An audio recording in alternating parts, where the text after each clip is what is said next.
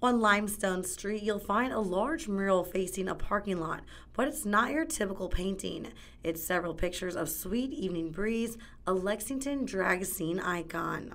She sort of queered the streets of Lexington from at least 1920 until her death in 1983, often feminizing her clothing, sometimes going out in full drag, and she is considered to be sort of the mother of us all when it comes to the drag culture of Lexington. Jonathan Coleman, the president of the Faulkner Morgan Archive, an organization that promotes the history of Kentucky's LGBTQ+ community, says Sweet Evening Breeze, born as James Herndon, wasn't only known in the community.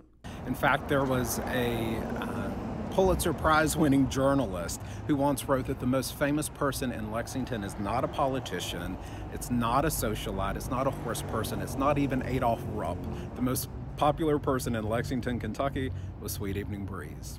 Gaia, a Boston-based street artist, painted the mural, hired by Prohibition, an organization that brings street art to the city. And his focus for a lot of his recent pieces have been highlighting local unsung heroes, people that might not be your Kentucky jockey or whatever you would normally think of in Lexington.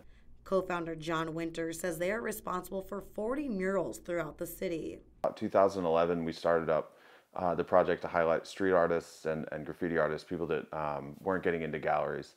And so we kind of drove around downtown Lexington. We live here, it's our home, and we were like, there's some really big walls that need some art on it. He says they will continue bringing in artists until there are no more walls to paint. In Lexington, Katie Easter, Fox 56 News.